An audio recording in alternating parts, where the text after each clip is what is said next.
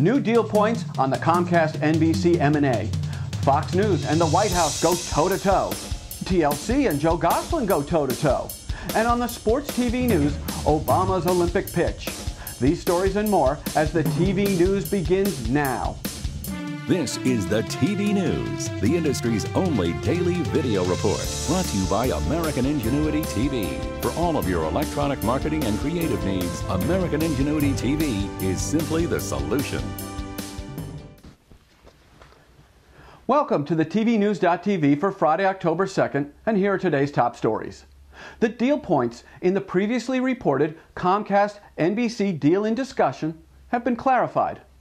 Multiple resources are now reporting that the deal hinges upon a Comcast-GE joint venture with Comcast having controlling interest.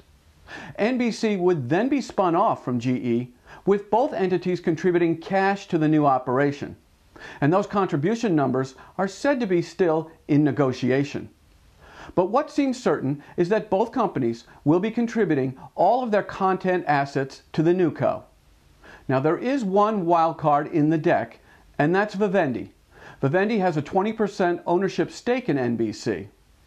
We'll keep you current as more information becomes available on this developing story.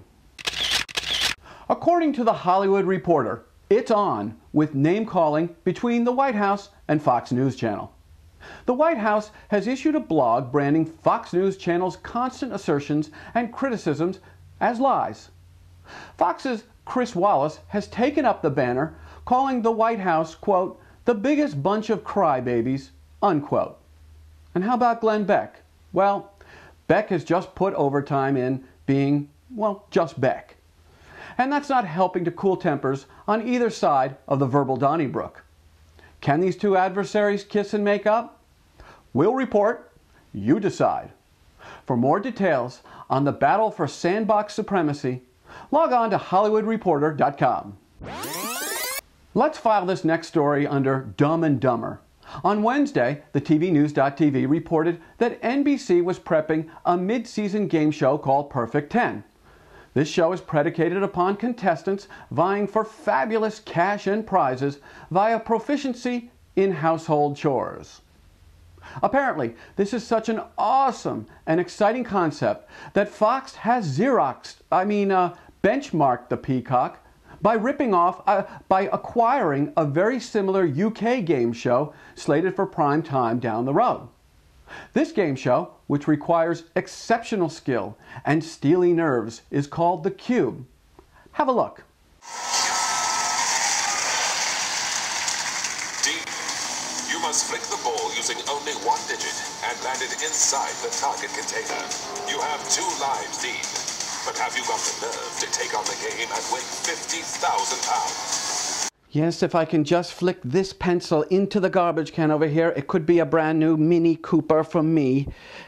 Oh, I want a brand new car! Carney Games. All that's missing is the goldfish in that cube of water. Now, anyone who wishes to license my new game show, the Carney Games, well, you can email me at grimshaw@thetvnews.tv. Are you listening to CW? And speaking of a carnival atmosphere, big problems at DLC's downsized John and Kate Plus 8, soon to be just known as Kate Plus 8. John Gosselin is pushing back big time, obtaining a court order that TLC shooting crews stay out of his house and keep away from the kids. TLC has responded by suspending any shooting that involves the children. And on a side note, John Gosselin, he's backfilled with some new work. He'll be introducing his new namesake milkshake at West Hollywood's famous shake place, Millions of Milkshakes. Well, John, if you can make it there, you can make it anywhere. The Sports TV News is brought to you by Store & Associates, sports and entertainment marketing specialists. Log on to storeandassociates.com and start connecting with sponsors and consumers. Every Friday, we hit you with the Sports TV News here on the TVNews.TV. President Obama was in the Danish House today to speak during Chicago's final pitch for host city for the 2016 Olympics. So, I urge you to choose Chicago. I urge you to choose America. And if you do, if we walk this path together, then I promise you this, the city of Chicago and in the United States of America will make the world proud. As you know, Chi-Town is competing with Madrid, Tokyo, and the sentimental favorite, Rio de Janeiro, for the starting nod. The vote is scheduled for later today, and we'll issue a special alert when we see the smoke turn from black to white. Well, that's for a different kind of vote, isn't it? In just a little over a week, the UFL football season gets underway, and HDNet has just announced their starting broadcast team. Paul McGuire and Kenny Rice will be stationed in the booth, with Ron Kruk and Natalie Taylor handling the sideline reporting duties. Now, for those of you playing at home, the UFL describes itself as high-quality pro football that caters to underserved markets. Commencing October 10th, HDNet will be airing 5 games during the UFL's inaugural season, and all games, of course, will be aired in true high def. Future events and opportunities brought to you by Dude Walker. Get the best voice, get the best price. Get Dude at DudeWalker.com. If you want to score big on the sports media and technology playing field, you might want to attend the Sports Marketing and Technology Gathering, and it happens this November 12th and 13th in New York. For more information, visit sportsbusinessconferences.com/SMT.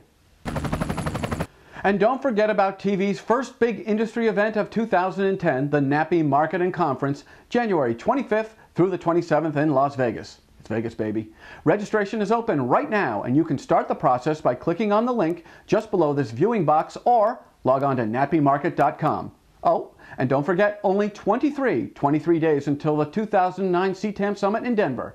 For more information, log on to the brand new ctam.com. And that's it for this edition of the TV News here at the TVNews.tv. 2 stories we're watching very closely, and we'll issue special reports when news breaks. The 2016 Olympics vote and the purported Comcast-NBC negotiations. Have a great weekend, and remember, you can catch up on any of this week's editions of the TV News simply by clicking on the TV News This Week section. We're seeing that happen a lot, and it's great that people are opting to stay current.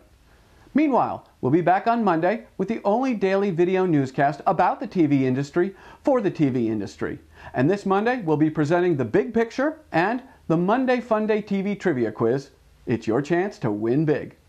Until then, hang with the TV News on Facebook, Twitter, and LinkedIn. Please tell all of your colleagues about the TV News here at the TVNews.tv. I'm Jeff Grimshaw. Thanks for watching, and have an awesome weekend. The TV News has been brought to you by American Ingenuity TV. For all of your electronic marketing and creative challenges, American Ingenuity TV is simply the solution.